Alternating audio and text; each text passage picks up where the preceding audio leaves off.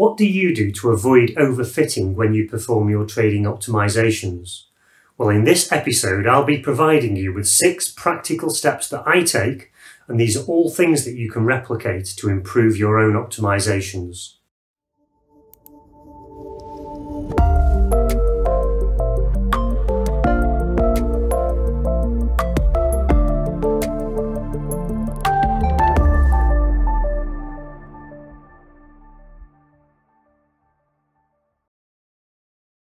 Welcome back.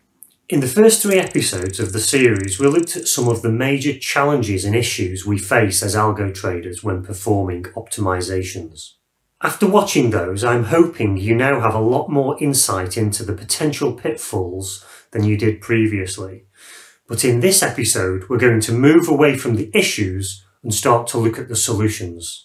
I'm going to provide some real, practical advice on what you can do to increase the statistical significance of your optimizations and also avoid overfitting.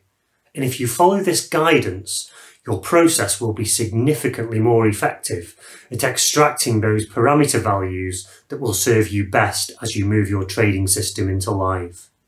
Now, because of the amount of content for these 6 techniques, this episode is going to be split across 2 weeks.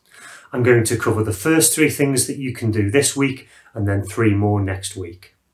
This week's techniques all revolve around how you can increase sample size, so getting more trades in your optimization. And then next week I'll cover 3 really important techniques to reduce the effects of noise overfitting and events overfitting. So let's take a look at step 1. This is all about increasing the number of trades by increasing the duration of the backtest. Let's quickly remind ourselves why sample size is so important. In episode 1, we saw that large numbers of trades reduces the effects of random chance, helping the parameter values with the genuine edges to rise over those that have little or no edge at all. This was then backed up by the statistical power analysis study we saw in episode 2. This showed that with bigger sample sizes, we increase the probability of extracting those parameters that are in the upper standard deviations. Finally, in episode 3, we saw that larger sample sizes also mean that overfitting is much less likely to occur. So for all these reasons, you really need to take this seriously and understand that high sample sizes are essential. The more trades, the more reliable and statistically significant your process will be. Now, increasing the duration of your backtests will increase the number of trades executed, but of course you'll need sufficient historical price data loaded into your backtesting software to do this. This might mean you need to source data yourself if your broker doesn't supply a sufficient duration of data. I tend to use a period of 10 years in total for my in-sample and out-of-sample testing. And because my trades tend to last somewhere between 1 and 24 hours, then M1 data is absolutely fine for me.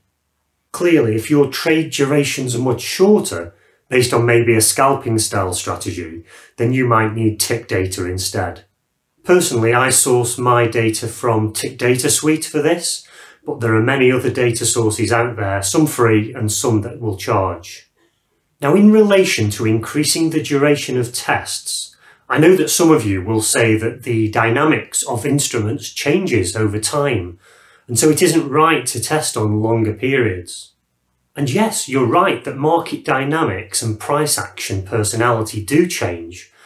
But I consider that it's better to use 10 years of data and have statistically reliable results that, yes, might be a little out of tune with the current market dynamics, than it is to use 1 year of data and get results that are statistically insignificant and therefore fairly meaningless.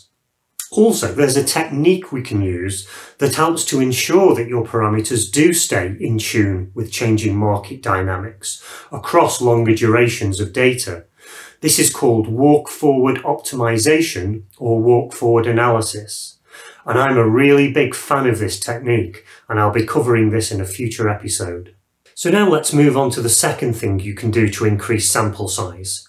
Click on the link here to start part 4.2.